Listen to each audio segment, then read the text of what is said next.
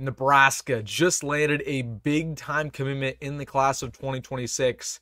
A riser in the recruiting rankings, Dveyoun Bonwell-Witte, has pledged to the Huskers. On today's video, I'm going to give you my instant reaction. Who is this guy? What does he bring to the table? And why is this big news for all Nebraska fans? So really quick, we have a lot to discuss today. Hey, if you're pumped up about this commitment, I know I am. Hit that like button.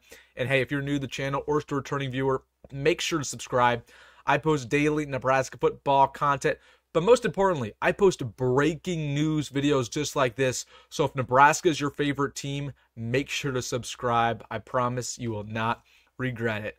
But without further ado, let's get into it. Going over the breaking news, Dveyoun Bonwell-Witte, a wide receiver in the class of 2026, has committed to Nebraska.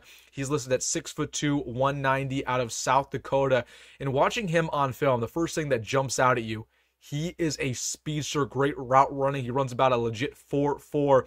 About basically always the fastest guy on the field. Really good hands as well. Has ability to go up and get jump balls.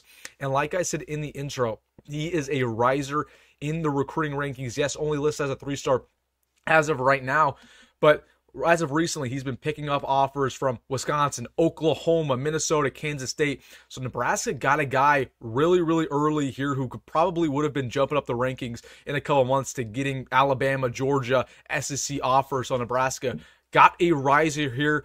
Very, very good prospect. Honestly, a little bit overlooked just because of the fact that he's a South Dakota kid, but very, very impressive.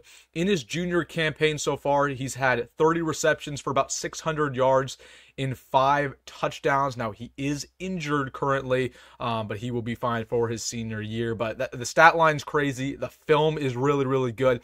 And Nebraska gets just a diamond in the rough. Nebraska really, really likes getting guys like this, and he has a tremendous upside. So the Huskers beat out schools like Oklahoma, Wisconsin, but most notably, they beat out Minnesota. They really, really wanted him.